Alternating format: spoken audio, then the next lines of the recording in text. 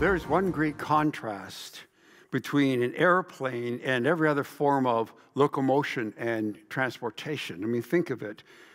Bicycle, car, tractor, truck, train, even a large battleship. They can all come to a stop and not endanger themselves. In fact, they even have the possibility of reversing and not endangering themselves. But if an airplane is flying along and comes to a stop, there's a problem. If I'm on an airplane and I hear the engines cut, I think I would start to be concerned a little. Not that I can do anything about it, but I would be concerned a little. You see, the airplane must be going forward and even up in order to be in a safe zone.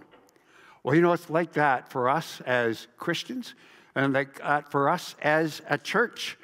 The only safe motion for us is to go forward and upward. And if we stop or begin to stop or start to go backward, at that moment we are in danger. I remember a milk carton that I used to stare at in the breakfast in the morning. And on that milk carton, it had this caption. It had a picture on it with a stork carrying in the sling, not a baby, but carrying a bone. And it said, "Your bones are living. They renew themselves just about every 7 years. Calcium is a factor in the development and maintenance of bones and teeth. Every day, give the job to milk." Well, the analogy of the human body to describe the Church of Jesus Christ is no mistake. Just as the body must be constantly renewing and growing, like renewing the bones is a kind of growth, so the body of Jesus Christ must be constantly growing.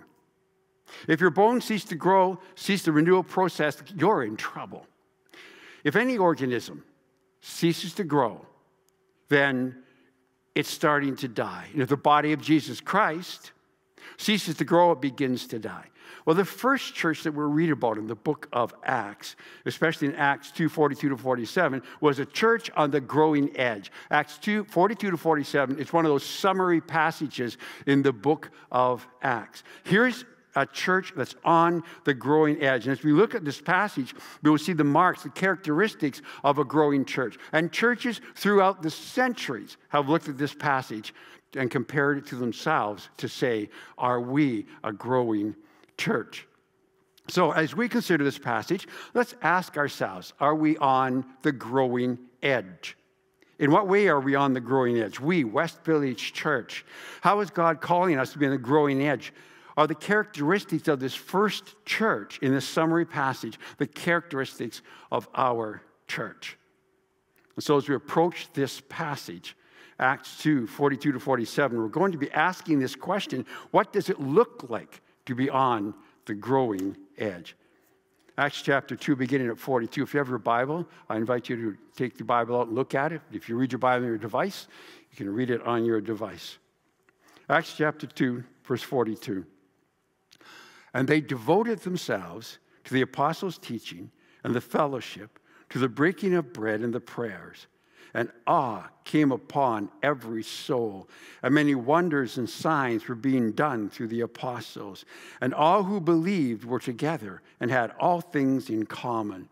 And they were selling their possessions and belongings and distributing the proceeds to all as any had need.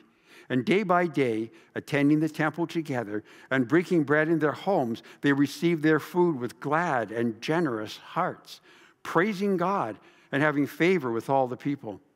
And the Lord added to their number day by day those who were being saved." Here ends this reading of the Word of God. Amen. What does it look like to be on the growing edge? Well, first, the early church was on the growing edge with devotion. Verse 42, the first characteristic that we notice in this passage is devotion. Carol Fraser, as a teenager of age 17, was a girl devoted to the late Elvis Presley, who died in 1977. After much effort, she managed to get a street in her town changed in honor of Elvis Presley. Miss Fraser was so excited she didn't know what to do. Probably watch another Elvis movie, but she'd already watched all of them so many times. Well, Carol moved from New Orleans to be near Elvis, and she moved into a tiny Memphis flat with her mother, 12 scrapbooks about Elvis, 40,000 pictures of Elvis, a man-sized cardboard replica of Elvis overlooking her bed. Yikes. Carol Fraser's devoted to Elvis Presley. In fact, you might say she's a little crazy about him, a fanatic. Are you devoted? Do you run the risk of being called a little crazy, a fanatic? Acts 2:42 says, and they devoted themselves to the apostles' teaching and the fellowship, to the breaking of bread and the prayers. They devoted themselves. They were devoted. Well, a definition of devotion is to apply time, attention, yourself completely to some activity. It means you dedicate yourself. I want you to note that devoted is what we call transitive verb. It doesn't stand alone. It demands an object. You must be devoted to someone or something. You can't be just devoted, period. You're devoted to someone or something. Devotion doesn't exist in and of itself. It is directed towards someone or something else. What is of great importance in this passage is that to which they devoted themselves. They devoted themselves to the apostles' teaching and the fellowship, to the breaking of bread and prayer. So first, they devoted themselves to the apostles' teaching. Well, the apostles' teaching was based on the Word of God. And the Word of God for them at that time was the Old Testament as we know it. There was no New Testament yet. However, the apostles' teaching was authoritative because it was teaching that the Lord was communicating through the apostles. They were inspired by the Holy Spirit and what they were saying. And their teaching was meant to be applied to individual lives. The teaching wasn't the kind you just carry around in your head. Oh, I know this, and this. It was life-changing teaching. It was meant to be life-changing teaching. The apostles' teaching became a part of the experience of this new church. To be devoted to the apostles' teaching, which of course now is embodied in the New Testament, is to be devoted to learning the Bible, learning how God wants to change your life. There are 3 Hebrew words for hearing which help us to grasp the thrust of this point. I don't remember a lot of my Hebrew, but I remember this much. So the first word is it's to listen, like you hear a word. And then another word is to listen and hear with understanding. But there's another word which means to listen, hear with understanding, and to obey. And that's what's being applied here in this passage. It's this third kind of hearing, the hearing with understanding that changes your life, which is the meaning of being devoted to the apostles' teaching. Are you devoted to the reading and the applying of God's word to your life? And how do you express that devotion? Well, second, they were devoted to the fellowship. They devoted themselves to the fellowship. Well, the fellowship is koinonia. Now, that's an important word, and many of you have already heard that word. It's a Greek word here, and it means fellowship, the gathered community, the church. Our generation is a generation that shuns commitment. We want all the benefits, but not the responsibilities. We're afraid to publicly declare commitments. Well, why become legally married? We're living together and we're committed. I've heard that. Why bother joining a church and publicly declaring allegiance to this local expression of the wider body? I mean, we're here, aren't we?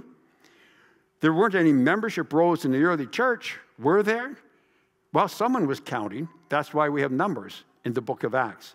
And there were certainly martyrs' rolls in the early church. To be part of the church, to associate with the believers, often meant to be beaten, to be taken to jail, to die, to be whipped, exiled, thrown to lions, because they dared to preach the gospel of Jesus Christ. Because they dared to be devoted to the fellowship. becoming an official member of a local church, declaring your allegiance to Jesus Christ and his church by joining the local fellowship. It was just the beginning of devotion to the fellowship, but it is one expression of being devoted to the fellowship. I read a book by Michael Griffiths, which personally challenged me at a time when my devotion to the local church was at low ebb. The book is called Cinderella with Amnesia. And in that book, he says this: any fool can stand on the sidelines and shout, but what God needs is people who will get into the scrum and shove. He's talking about rugby football, where at the beginning and at different times in the game, people just seem to huddle around and they're pushing and shoving and fighting for this ball. I don't understand that game at all. It just looks brutal. But what Griffith is saying applies. Any fool can stand on the sidelines and shout, but what God needs is people who will get into the scrum and shove. If you're not in the scrum shoving, you're not even in the game. They were devoted to the fellowship. Are you devoted to the fellowship, to koinonia? How do you express that devotion? Have you considered officially joining this church, WestVillage Church, joining the committed fellowship here at WestVillage, declaring that you're committed to this particular church? Let me say one more thing on this topic. The time that you arrive for church on Sunday morning probably says a lot about your devotion to koinonia. Now, this morning, you get an exception. I even forgot that this is when we're supposed to change our clocks. And I'm the one that wrote in our general newsletter that goes to the church this week, remember that it's time to change your clocks. All right, so maybe today you get a pass on this. Or also, I can remember as a parent of young children getting into the car and one of the kids vomits. Well, you got to go back in and change everybody. Well, let's change that one. And then maybe you're getting in the car and the youngest one loads their diaper and it leaks out the sides. You need to go in, wash them up, and clean. Hey, I know life happens. That's not what I'm talking about, okay? I'm not talking about time change Sunday. I'm not talking about those kind of things. Life happens. Our setup team and worship team arrive here at 8 a.m. in the morning to start to prepare things so we can worship together. They set up and test the sound commitment, go through another practice for the worship team. They've already practiced during the week, but another practice to make sure everything's working. At 9:30, other people show up and they set up the welcome table and children's ministries. And then people start to arrive. Well, some arrive at 10, some at 10:05, 10:10, 10:15, 10:20. Don't get me wrong. People, I'm glad you're here. No matter what time you get here, I'm really glad that you are here. But when you arrive, it says a lot about your devotion to WestVillage Church. Listen, like when you're buying a ticket, you buy a ticket to the symphony, the hockey game, the football game, the soccer game. I mean, do you arrive on time? Probably. Do you arrive ahead of time? Most likely. Do you arrive late? Not usually. When you have a job and 5 days a week you're expected to go into work, do you arrive on time? Do you arrive ahead of time? Or are you constantly late, tardy? If you are, your job is in danger. Just think about it. A comment to mention, because I do think that when we arrive reflects our devotion to the fellowship. Third, they were devoted to the breaking of bread. So they devoted themselves to celebrating the Lord's table, what we call communion. It wasn't just another meal together, but it does seem that often they would have a meal together, and then at the end of that meal, they would purposely move into a celebration of the Lord's table. Regular observance of the Lord's Supper was a part of their life together, and it wasn't considered optional. Why? Because Jesus himself commanded us to obey him and to declare allegiance to him. He said, do this in remembrance of me. So when we participate in communion, we are obeying the Lord. We're saying to Jesus, I'm devoted to you. Why do we take communion together? As we participate in the Lord's Supper, we declare we are his servants, wishing to be obedient to his commands. We declare the reality of our own sin and fallenness and the glorious reality of his unsurpassed love shown to us in his death on the cross. We declare the reality of his body and our participation in that body. All of this as we take communion together, as we did last week. Fourth, they devoted themselves to prayer. Prayer is the basis of all that we do. I'm convinced that all we do as Christians and followers of Jesus and as a fellowship must be bathed in prayer. This is how we allow God to guide us, to encourage us, and to strengthen us. Someone has said every church must be a praying church, and I think that's true. Our church must be a praying church, and prayer is intimate. We need time for silence so we can listen to God. Prayer is talking to God as a child is talking to a father. Prayer is also listening to hear God speaking to us. God will speak while will we listen. God will speak if we're willing to listen. I read a book by Catherine Marshall called Meeting God at Every Turn. And one of the things that I found striking in Catherine Marshall's life was her prayer life, her intimacy with God, her willingness to hear his voice, and even do that in the practical, mundane things. So, for instance, she's struggling with the difficulty of raising a teenager as a single mom because her husband, Peter Marshall, has died. And she takes it to the Lord. She's feeling helpless and frustrated, and she comes before the Lord seeking guidance.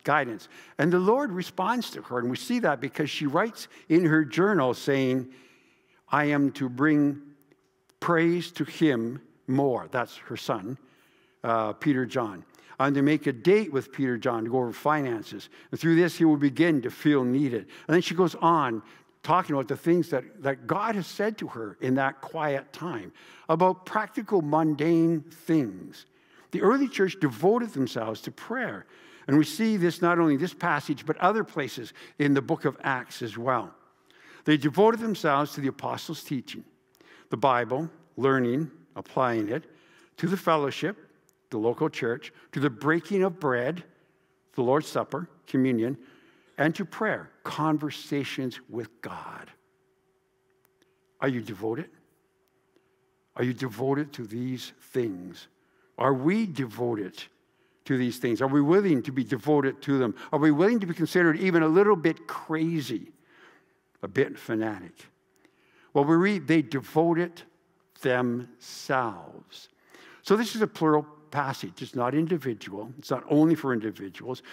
In the larger passage of verse 42 to 47, there are 11 references to the plural. What's happening not as individuals, but the plural, together. And one of the characteristics of the early church was devotion. And I find in this church, this example of the early church, to be a challenging one. I mean, I want to be devoted in this way. I want to grow in Christ in this way. But sometimes my devotion flags. There's especially at this point that I need the fellowship of brothers and sisters. And this can happen in our larger gathering, but I think it happens not just here, but it happens even better in smaller gatherings. Whether we call them support groups, nurture groups, cell groups, or seed group, I think a small group is really essential. Whether that group is one of the official groups of our church or just a group of people, a group of brothers and sisters, an ad hoc group of friends who meet regularly for prayer and for Bible study and bearing one another's burdens. Such a group is essential for all of us. And when my devotion is not wearing down, I need to be there for others. Remember, the context here is Peter's sermon, and it shows that the early church was, first of all, devoted to Jesus. They were devoted to walking in repentance and faith in following Jesus. So we say, first, the early church was on the growing edge with devotion. And second, the early church was on the growing edge with reverence, verse 43. So this is the second characteristic of the first church. It's reverence. Verse 43 says, and awe came upon every soul, and many wonders and signs were being done through the apostles. The Greek word here is fear, which is translated awe. Now, if you have an ESV Bible, there's a little note there. You look at the bottom, and it says fear. And so it is. So although the word awe actually is a very appropriate translation here, as you're going to see very soon, there are at least 4 main categories of fear in the Bible. And I think it's really important to understand this, not only for this passage, but for other passages that talk about the fear of the Lord. So one type of fear is fear, like as the object of fear, fear in and of itself. And as the people of Israel were about to enter the promised land, we read in Exodus 23 that God would send his fear ahead of them, throwing every nation into confusion. So this is fear as an object, a thing in and of itself. And this type of fear is described in the saying, we have nothing to fear but fear itself.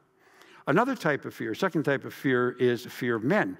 And this is sometimes in the form of reverential awe for one who is in higher social status, like a slave for a master. And sometimes it's blind dread. Proverbs 29:25 states, fear of man will prove to be a snare, but whoever trusts in the Lord is kept safe. And there's a third type of fear, which is a slavish fear. This is a shaking in your boots kind of fear. It's the kind of fear that causes a person to cower. It is the kind of fear that Adam expressed in the Garden of Eden after disobeying God. When Adam said to God, I heard the sound of you in the garden, and I was afraid, for I was naked, so I hid myself. Genesis 3:10. So there are these kinds of fear. It's the fear of man and the slavish fear, which are cast out by that perfect love mentioned in 1 John 4:18. There is no fear in love, but perfect love casts out fear. For fear has to do with punishment, and whoever fears has not been perfected in love. So this is talking about the fear of man and talking about that slavish, dreading kind of fear. But there is another kind of fear. And in Acts 2:43, it's this different kind of fear. The fourth kind of fear is a holy fear. The holy fear comes from the believer's understanding of the living God, an understanding of God in his majesty and his holiness.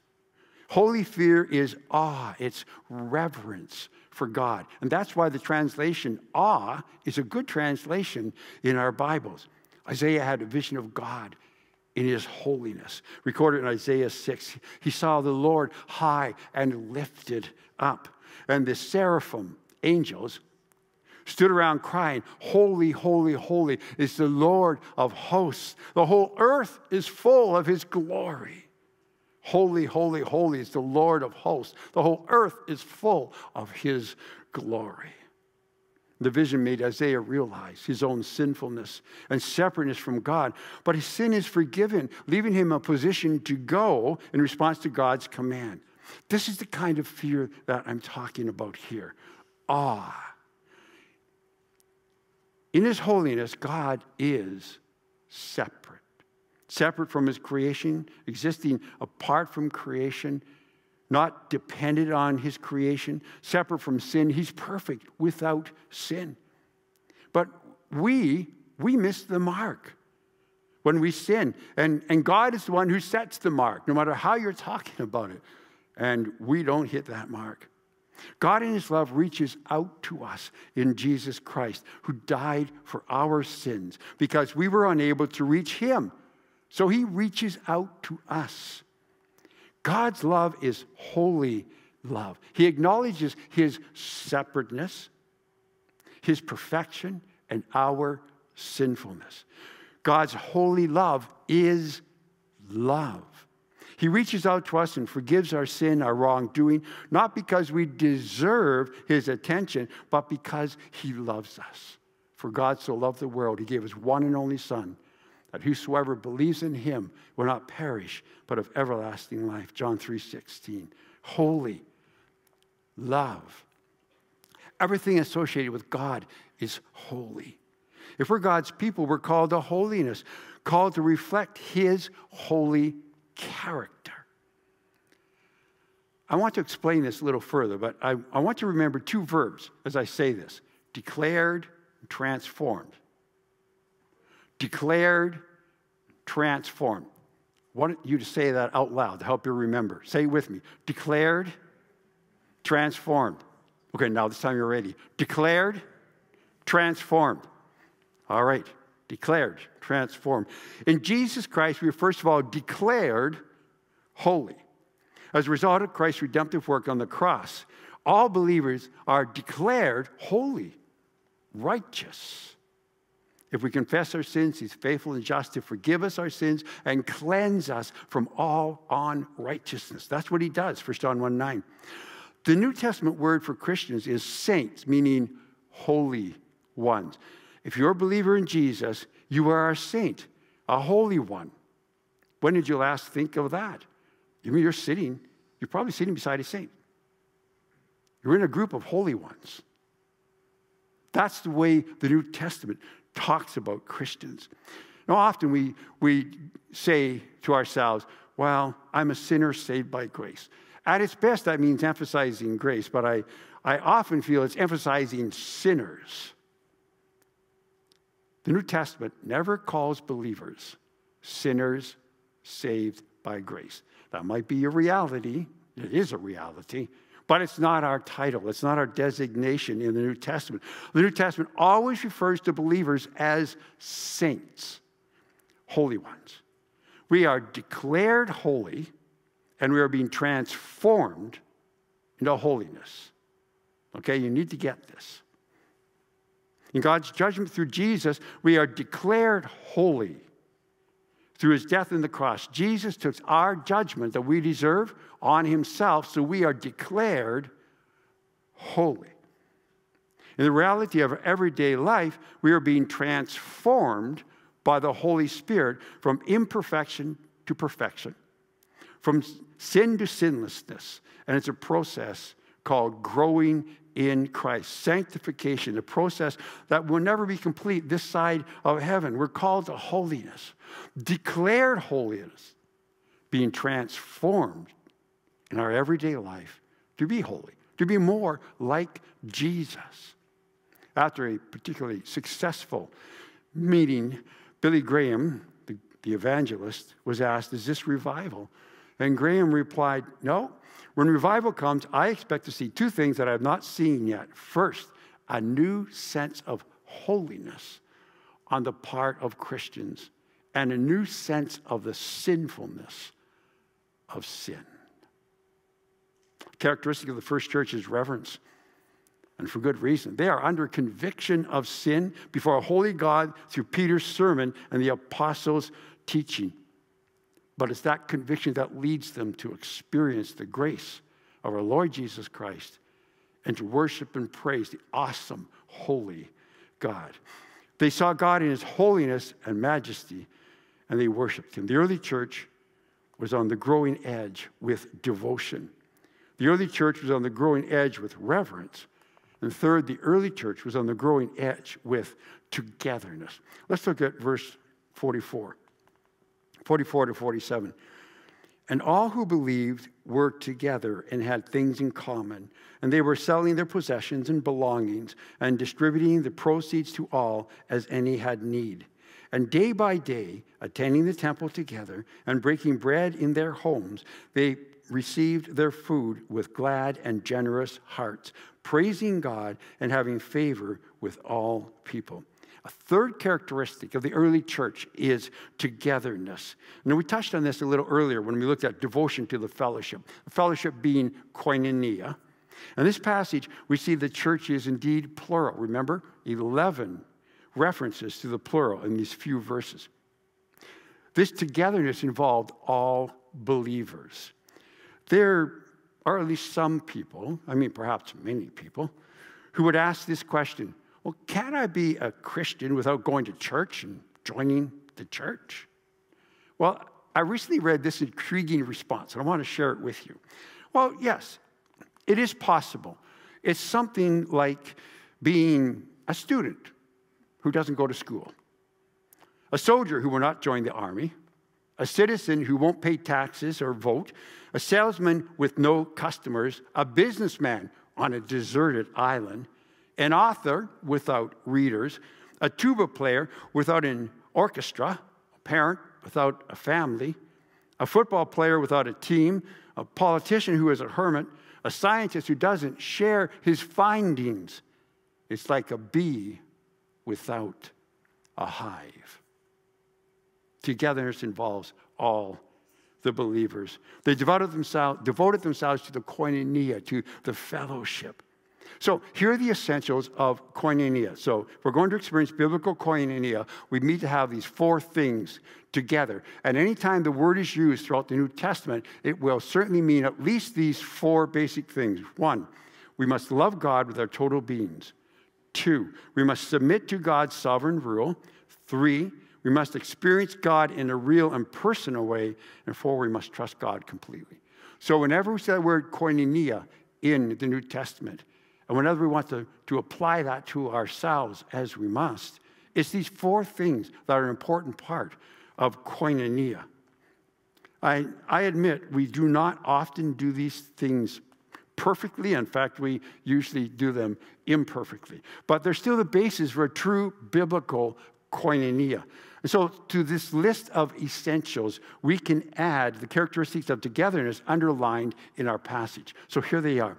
First, togetherness involves generosity, so stewardship, sharing. The believers had an intense feeling of responsibility for one another and a wonderful abandon toward their material possessions. They were willing to sell everything they had to help their new brothers and sisters and to help the fellowship. But as the story of Acts continues, the act of communal pooling and communal living does not seem to characterize other churches formed outside or beyond Jerusalem. So the question always comes up, well, should we do this in our churches? Shouldn't we be doing this? Well, our passage describes what's happening. It doesn't mean it's prescriptive, it's descriptive. So the principles continue to apply to us. But even given that, what we see is that as the book of Acts continues on, then in other places, it's not mentioned that they're selling everything and sharing everything in common. But the sense of responsibility for one another and the abandon toward material possessions, the generosity is taught throughout the New Testament. I remember talking to a fellow student when I went to Regent College, which is a theological college in Vancouver. And we were having coffee together. And he had just arrived fairly recently, and he said to me, everything I hear here, they seem to be telling me I'm supposed to make money to give it away. And I thought, okay, now you're starting to get the point. That's right. All your money, if you belong to Jesus, all your money, everything belongs to Jesus. Well, second, their togetherness involves worship. They met in the temple courts for public worship and witness. They met in various homes for fellowship, fellowship meal and celebrating the Lord's Supper. And in their worship, they showed like a gladness, a sincerity, a singleness of heart, celebration. Togetherness is the super glue, the crazy glue that binds us together.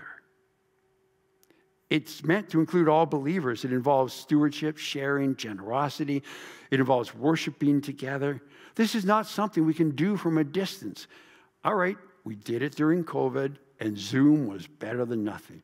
But what a blessing to be back together again every Sunday. This kind of togetherness can only happen when we are, well, in fact, together. And this is why it is essential to have times, whether we call them fellowship times or togetherness times, just when we're rubbing shoulders, when we have close proximity. Some of this happens on Sunday morning, but I firmly believe that for this to be a characteristic of our church, we need times other than Sunday morning that we are together. Fourth, the early church was on the growing edge with, well, growth. That's what it says. Devotion, reverence, togetherness, growth. The fourth characteristic of the first church is growth. Verse 47, and the Lord added to their number day by day those who were being saved. Four characteristics of the early church: devotion, reverence, togetherness, and growth. In some circles, there seems to be a resistance toward talking about church growth.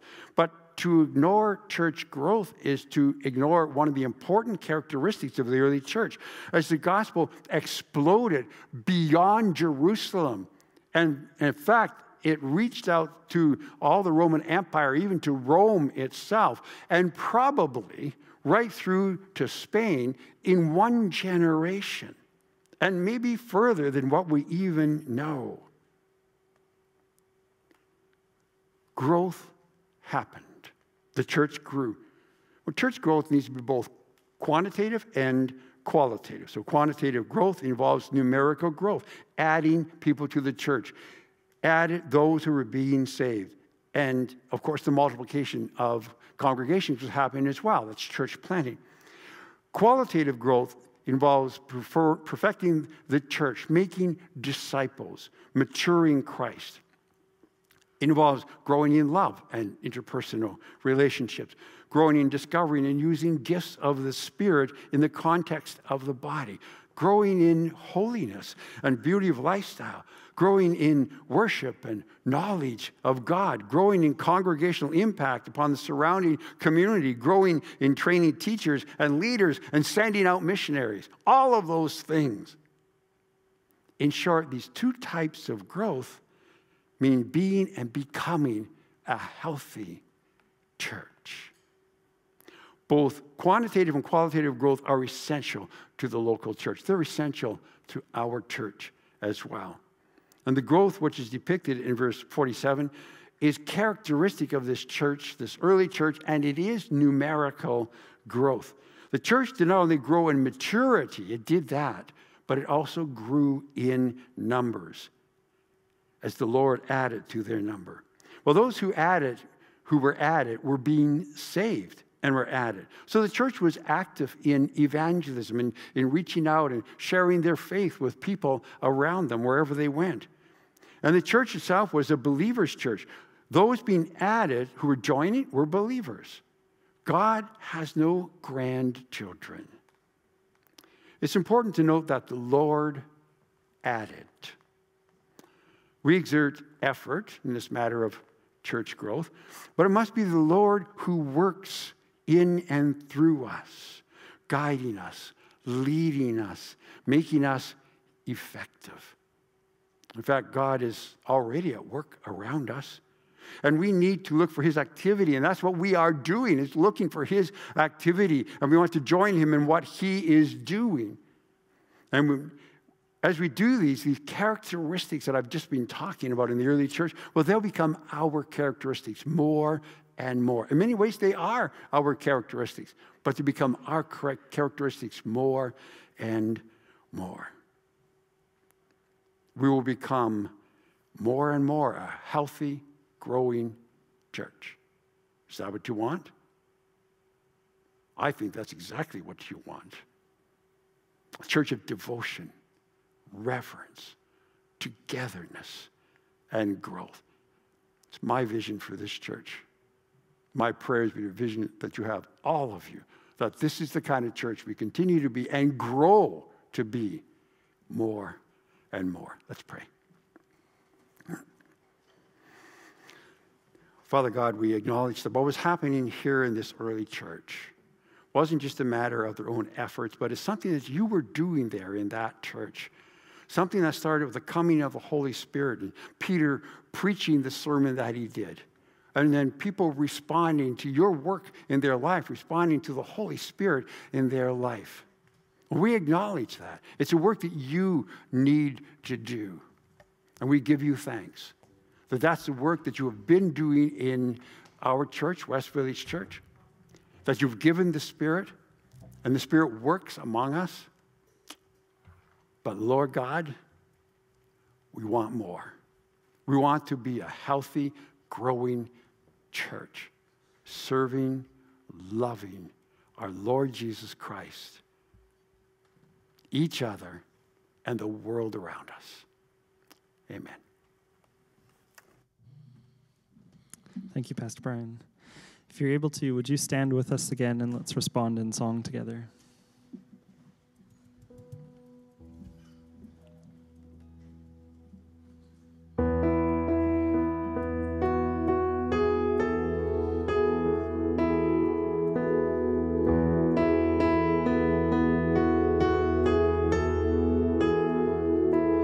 In the darkness, we were waiting, without hope, without light, till from heaven you came running. There was mercy in your eyes to fulfill the law and prophets. To a virgin came the word, from a throne of endless glory to a cradle in the dirt.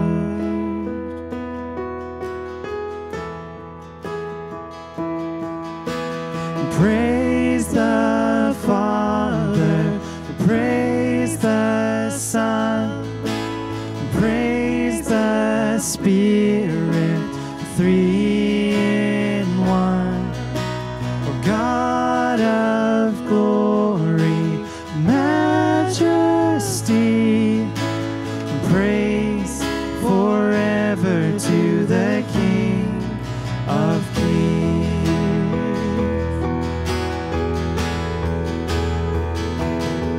To reveal the kingdom coming and to reconcile the lost, to redeem the whole creation. You did not despise the cross, for even in your suffering you saw to the other side, knowing this was our salvation. Jesus, for our sake you died.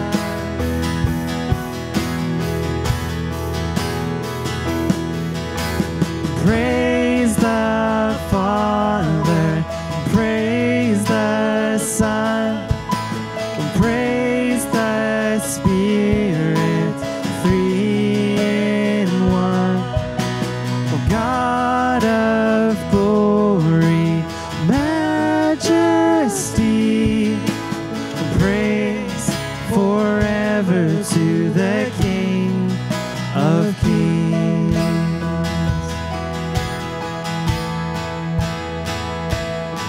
And the morning that you rose, all of heaven held its breath, till that stone was moved for good, for the Lamb had conquered death. And the dead rose from their tombs, and the angels stood in awe, for the souls of all who come to the Father are restored. And the church of Christ was born, then the Spirit lit the flame. Now this gospel truth of old shall not kneel and shall not fade. By his blood and in his name, in his freedom I am free.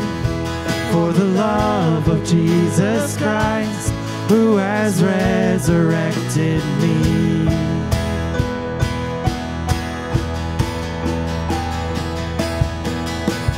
Praise the Father, praise the Son, praise the Spirit, three in one.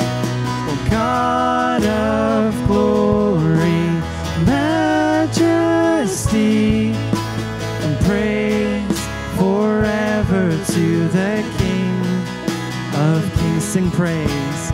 Praise the Father, praise the Son, praise the Spirit, three in one. O God of glory, majesty,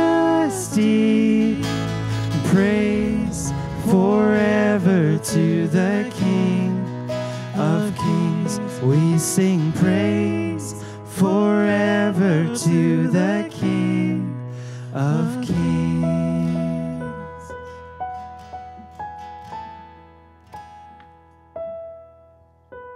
You can take your seats. I have a couple of announcements I want to leave with you. WestVillage Kids Family Easter Craft Night coming up on Friday, March 22nd, 6 p.m. at the church office. You can register on the events page on our website. Good Friday is quickly coming. We'll have a Good Friday service meeting here at 10 a.m. It'll be a family service. The children will be with us.